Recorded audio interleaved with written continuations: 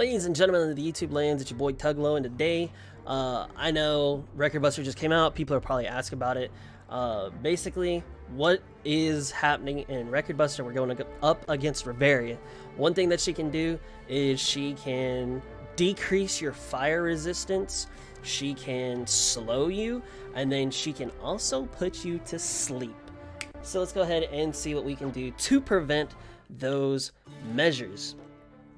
One thing that you can always have is you can have the Hestia. She does no ailments, so you won't go to sleep, you won't get slowed for the first time that she does one of those abilities. If you got her at +5, hey, that's fantastic. You can get rid of 2 of those. Now, one thing that I would highly recommend is, so that you don't fall asleep, is you get this Freya. I believe she came along on the it was the banner that had like Chigusa, Oka, and Superior Rain Otaro. I think it was that banner. So basically, yeah, you can get put to sleep and you can lose like a full turn on all your characters. It happened to me. I think I was on like turn 10 going into turn 11. She put me to sleep and stopped her attack there. Literally my turn 11, I did nothing. So you can miss out on a lot of damage. Having this is fantastic. Takes down their endurance, so it works for any team, any type of magic, or it works for any type of damage that you deals. It doesn't matter if it's magic or physical. But the 100% sleep resist or just the 75% is extremely good. That is definitely one way to take care of that. Another one is the new Misha. She does have the 75% slow, and she will add the agility to us. Now, like I said in my banner review of these characters, I think it's good to get slowed, especially on your healer. That way you're able to heal up the damage before they do their special. So it's like they damage you, then you heal, and now you're back to full, and then they do their special. So getting slowed, that's definitely not a bad thing by any means. One thing that is going to help tremendously against this new meta of like magic people coming in trying to just booty blast you is this Mikoto, and this will help in Record Buster as well, versus RIVERIA. Being able to give -15% magic is huge. If you can get her to +5 by whatever way, that's going to be -20%.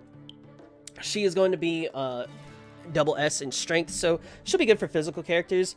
But even if you're still able to get her, I have her at +3, so that's lit for me. But even if you have her at +0, dude, -15% magic, you don't want to sleep on that. Another character that that you'll love to have is going to be Ryu. You can have the minus strength and magic for 30%. So if you stack the Ryu plus that Mikoto, that's -45% whenever you use her ability. You can have the this Kino and Hermes if you play during that time. If you have her, you have that -20% strength and magic. So basically we want to just take down her magic. We want to take down her resistances to whatever we're going to use, whether it be the new characters and we use water, or whether we use our old characters and we just use our physical resistance down, or we use endurance down. One thing I will also say is that she does have -50% resistance to fire, or to water, excuse me. So she's weak to water. So basically, literally, if you have the new characters and you have them at a high scale, whether it be +3, +4, +5, you'll destroy this Record Buster. But she basically slows, sleeps, and then she decreases your fire resistance, and then she has -50% resistance to water.